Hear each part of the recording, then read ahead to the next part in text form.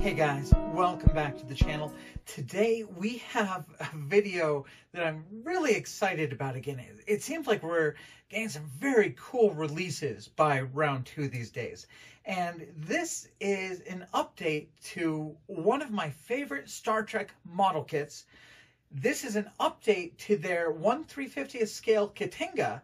This is the Kronos One version of the Katinga. Now, the 350th scale, these are big models. This model builds up to be about 24 inches long, and it's really made to be the adversary to the USS Enterprise. I think, obviously, there's a lot of builds out there of the 350th USS Enterprise refit. This is kind of the adversary companion to that model kit, and it is a very cool build. Now, here's the previous version of this model kit. This one was sold as the IKS Amar, and this is the Katinga featured as it was featured in Star Trek the Motion Picture. Of course, it was redone for later movies, specifically Star Trek VI, with all sorts of new adornment. And that's what the new model kit is all about. It's the updated version from Star Trek VI. Now, this year's release is an updated version of the Katinga with new parts to make it accurate for Star Trek VI. Lots of cool new decals, photo etch, and it's part of a suite of 3 different products. So we've got the model kit itself, then we also have a lighting kit that's available. Now, this lighting kit will actually work on this version of the kit, and it will work on the previous version. So if you have the IKS Amar, if you've got the older version of the model kit, this lighting kit is compatible with that. And in a moment, when we take a look at the lighting that's done on my built-up model from a few years ago, those are the lighting effects you can get with this official lighting kit. So we've got the model, we've got the light kit. There will also be a separate photo etch kit. Now, I don't have a review copy of that photo etch kit. I'm not sure if I'll get one, but I'm going to build up this model either way. But yeah, there's a separate photo etch kit as well. So model kit, lighting kit, once again, works on both versions of the Katinga model kit, the IKS Amar or the Kronos One, which is what we're looking at today. And there's also that photo etch kit. Now, the one thing that there is not a conversion kit to turn the old Katinga into the Kronos One. So no separate set with just the nacelles or just with the new different bridge. If you want the Kronos One, you do have to kind of pick up the entire new kit. But yeah, let's get into it and let's start looking at the 24-inch Klingon Katinga, an absolutely fantastic model kit being put out in a new updated form for 2023 by Polar Lights and Round 2. So in 2018, Round 2 and Polar Lights released this, the Klingon Katinga Battle Cruiser. This was actually the IKS Amar from Star Trek the Motion Picture. And the Katinga is an updated Klingon battle cruiser based on the one in the original series. It has a very green color scheme and was featured a little bit in Star Trek the Motion Picture. Now, this is a very, very cool model kit. This one was molded in black, so you didn't have to light block it. The edges and the joints were beveled and dovetailed, so you don't need to putty. They light block things very easily. Lots of clear parts, and this one was made with the official lighting kit that came out at the time. Very intricate paint job, all the different shades of green and washes, and I believe this is completely the recommended colors that they suggested for that build. And one of my favorite things, hidden battery compartment, so we can turn on the lights. And of course, where I'm filming right now, the lights are kind of bright, so we may not be able to see all of this that well. All right, I've turned down the lights a little bit just so the lights can show up well on camera. And this is the official lighting kit that was out in 2018. And so many cool things I like about it. You can see we have a lit up photon torpedo launcher. You can see we have lights going across the front. Hopefully you can see we do actually have some red windows right here along the bridge. You can see lights kind of behind that bulkhead. This is something I love so much. This LED that's kind of aimed through that slit to cast light across the wing of the hull. You got a little point of light up here. You get little lights across here for the engine lights, and all of these little 5 points of light, that's done with one clear part in this old kit, and some very nice light piping. Along the back, you've got all the engines lit up, little red points of lights there by the hangar bay. We have blinking lights. We have a lit up engine bay here. Once again, we have aimed lights here to wash across the hull. We have another strobing light down here on the bottom.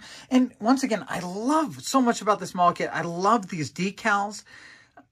I think there's like 4 decals here that make that just wonderful Klingon emblem across the bottom of the ship.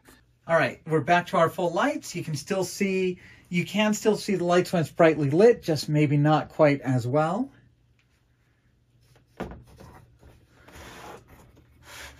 Yeah, this was such a cool model to build. And once again, some more very cool decals.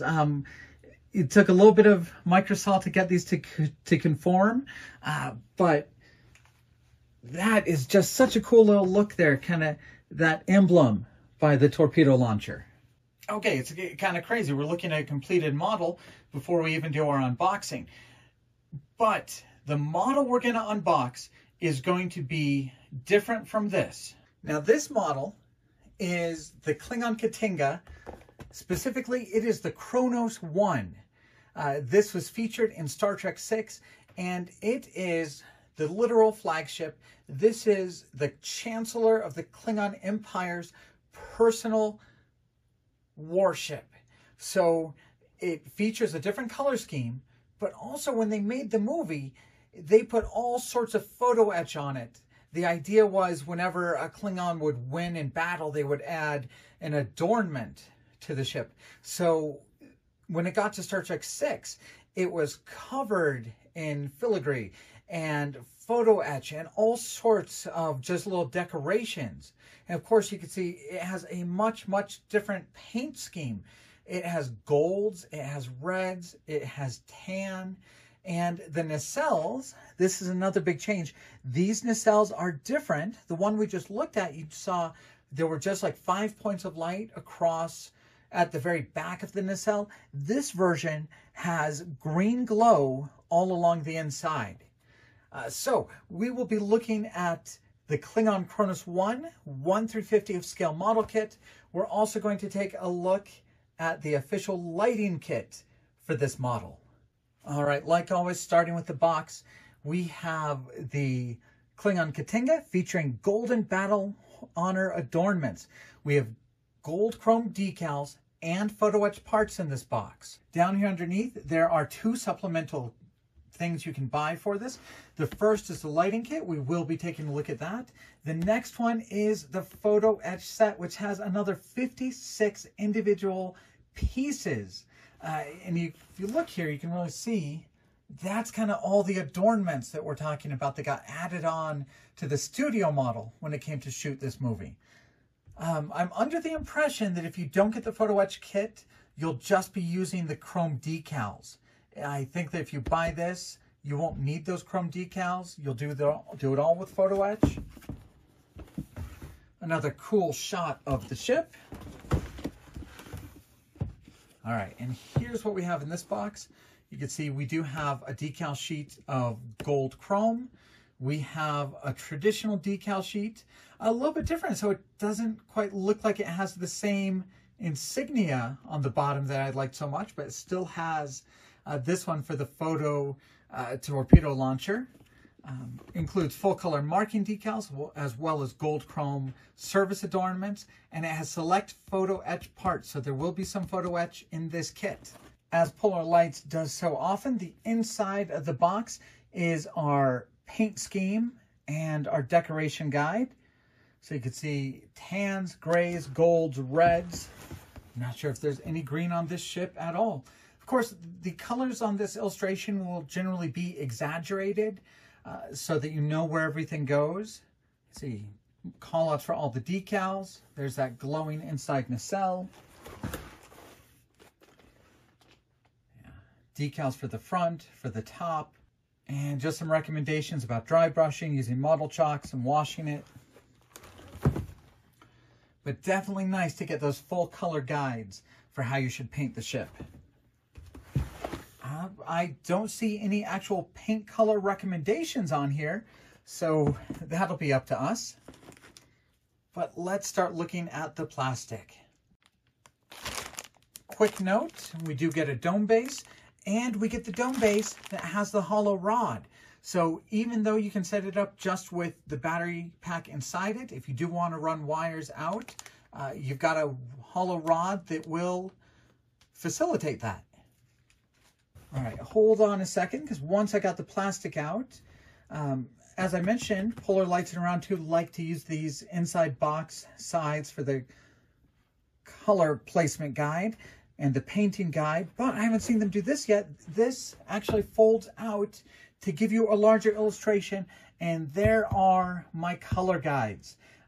Tamiya paint equivalents, so brown, tan, rose red, off-white, dark gray, medium gray, light gray. So yes, we do actually get some full color direction here. There we go. And that means over on this side, we get some more very nice full illustrations and pictures of what everything should look like. All right, so here's a look at the photo etch that actually comes in the kit itself. So not too much, but looks like some important parts. So yeah, it's about the size of a credit card, this piece of photo etch. And I believe this is showing us what you get. We get some adornments for the bridge. Yeah, looks like we get a lot of bridge photo etch here. Looks like we get photo etch for the neck of the ship. It looks like the rest of this we'll probably do with gold decals. And it looks like some photo etch to put on the underneath side of the neck. All right, here is our decal sheet. It looks like it's about 3 inches by 8 inches. But some cool insignia, a couple different markings there. A more subdued decal for that photo launcher, and looks like some decals to go over the photo etch for the windows. Yeah, looks like a nice little set. All right, and here is the important decal set. Gold chrome. Hard to get the actual color here. It's looking mostly black and gray on camera, but it really is gold. And if I catch the light right on it, you can see it. But very intricate.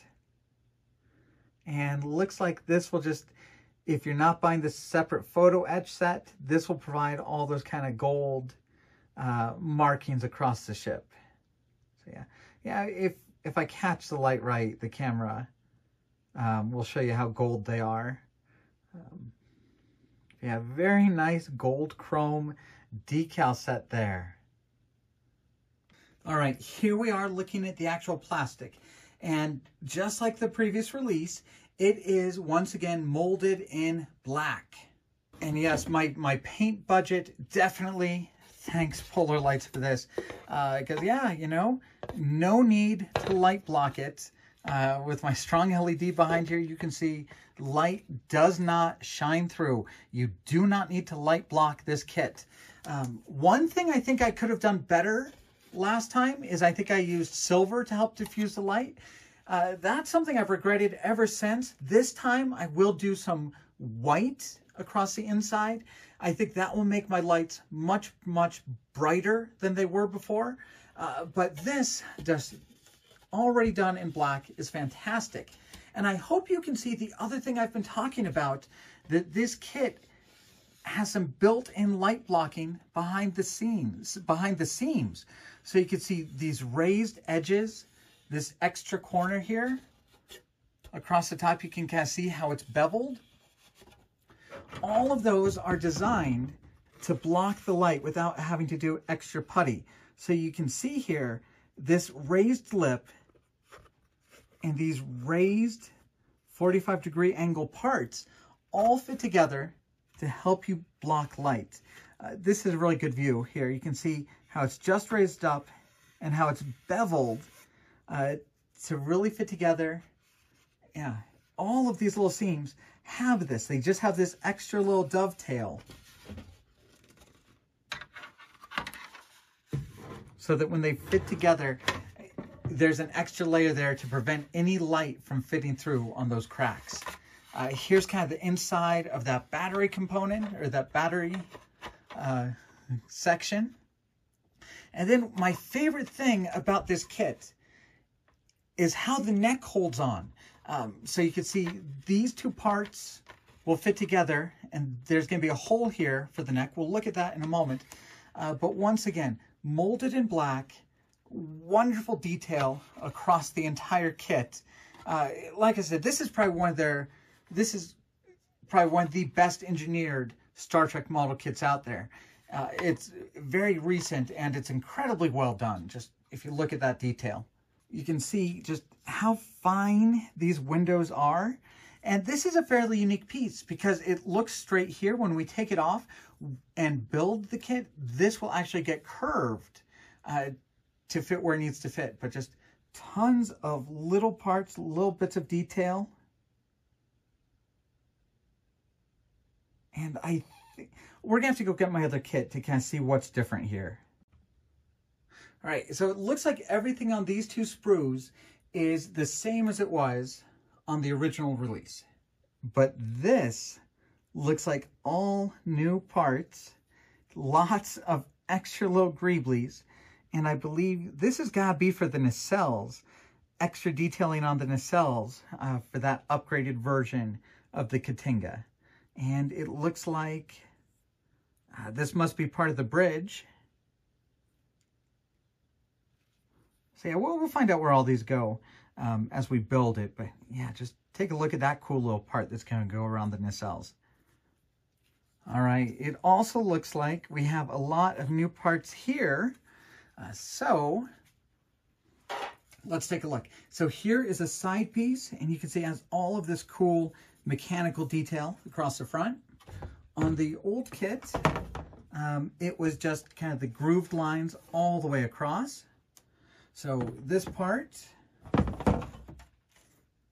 will now look like this on the Kronos One. I'll get a good look at this back engine deck, and you can see the detailing that is here and across. Let's look at the engine deck as it was on the IKS Amar. So you can see all of these grooved lines. And you can kind of see the differences there.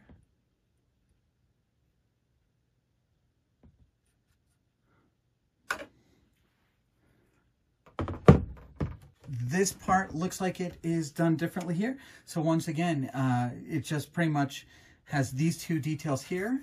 Here's our new kit piece where you can see all of this detail has been added on. So this will replace this part. Looks like we have slightly different engine housings. I'm gonna have to check. This might be down where that wonderful trifoil Klingon emblem was before. And of course, here are our new nacelles, completely redone, opened up so they can be lit. Looks like you've got room for lights on both sides. But yeah, very nice. It's going to be cool to see these lit up and glowing green. Now this model kit really is so strong that you can hold it by the neck and it can support the weight because of the way it's constructed. And I kind of mentioned how the two hole parts fit together and leave that hole for the neck. The neck has these locking tabs here. So when you push this through those parts, those locking tabs will lock those two parts of the hull together and hold themselves together. It really is cool. You'll see it when I build it, but it's a very neat way that it's done, and it makes it super strong. And while we're looking here, just take a look at all of that wonderful molded in detail on these kit pieces. And especially look at these, because I think these pieces are replaced on the next sprue we're going to look at. All right, so these clear parts are all the parts that were included the first time around on the kit. So we've got clear parts for the engines, clear parts for that orange glowing grille across the front. These are my favorite parts. These are those light pipes that light up all 5 points of light on those nacelles. You stick one LED in here and it lights up this point, and it lights up, it'll light up these 4 posts on both sides. So one LED, 5 points of light. That is such a cool design. I just love it. Now these are the new clear parts for the Katinga. So first thing you see, those parts that I mentioned, those are replaced by clear parts on this build. Looks like those parts that I love, they look like they're changed because you don't light the points on the side anymore like that. Looks like we'll just have like 1 point of light on the side and 1 out the back. And you get these. These will be the clear parts that glow green on those nacelles. And look, our engine lights now, well, I thought they were replacements for these. I'll have to check what these are. But if these are for the engines, they are no longer clear. They are now dimpled and rough to provide kind of a different light, the same way the nacelles are. So some very cool new clear parts. And it looks like instead of opaque pieces here, we will have lit up green ones here with those clear parts. Yeah, I really can't hide it. I think this is a fantastic model kit. I thought it was fantastic before. Now it's been upgraded to be the version from my favorite Star Trek movie. Wonderful additions to the kit. I'm a big fan. I know I'm going to enjoy this build because I've pretty much built this model before, but I'm excited to kind of tackle it in this new flavor. And as I kind of mentioned when I was talking about the Millennium Falcon, I feel this is kind of the right price point for an epic model kit. I think the model kit itself is about $125. I think when you get the model kit and the light kit, you're right around $200. I feel that's a fine price point for a model that's going to be this epic and well built and have a light kit included in that price. I feel this is kind of the upper reaches of that price point, but I'm fine with it. If you watched my countdown of what I thought the best Star Trek model kits were, this one was number 2. And the only reason it wasn't number 1, besides it not being an Enterprise, it was affordability. I had to give it to the Discovery Enterprise because that one has engineering that's almost as good as this. It's planned out for lighting as much, but it's much, much more affordable. But for a 350th scale ship, I feel this is a fair price. And it is probably the best engineered Star Trek model kit out there. I just absolutely love it, and I can't wait to start building it. We do still have to take a look at the light kit. I will do a separate video about that to kind of go over what's in that light kit.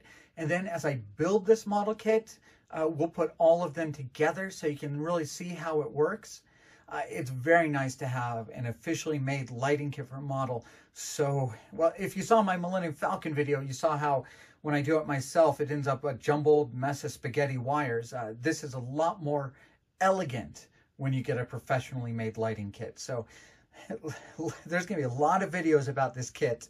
And I'm excited to do it for us. So thank you to Polar Lights and thank you to Round 2 for letting me work on this review kit. I very much appreciate it. Thank you to everybody on allscaletrek.com forums. Thank you to everybody here on YouTube for following the channel. Stick with it. This is going to be a very cool build. And if you haven't seen the 3/50th scale Katinga built up before, it really is a cool build. And I'll be showing it all here on the channel. And I'll be back soon.